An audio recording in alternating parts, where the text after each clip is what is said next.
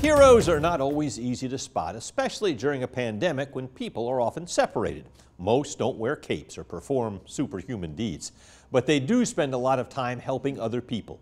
People in need of a smile or some good food. Let's meet two of these hidden heroes.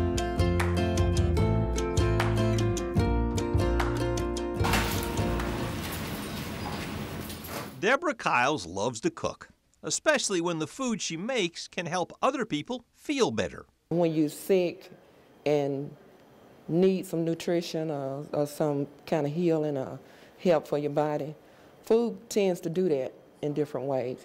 Kiles is a cook at Coliseum Northside Hospital. She's been at it a long time, 30 years, but she still finds joy in what she does.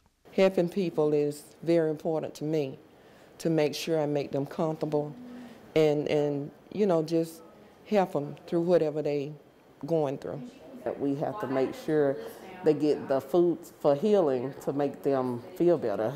Across town at Coliseum Medical Centers' main hospital, Shadina Curry feels the same way. Throughout the pandemic, the patient load has grown.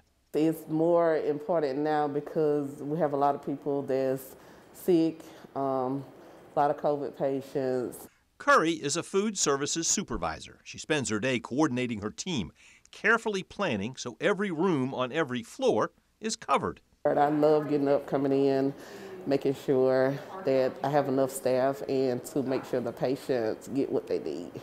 Neither of these ladies thinks of themselves as heroes. Both Curry and Kiles prefer to stay out of the spotlight, content with knowing the work they do behind the scenes is making someone's day a little brighter. I just consider myself a person that come to work every day and do my job and try to do it the best of my ability. Even though it's hiding behind a mask, but I do have a smile on my face every day. Both Curry and Kiles have deep Central Georgia roots. Deborah went to Northeast High School, while Shadina is a proud graduate of Twiggs County High School.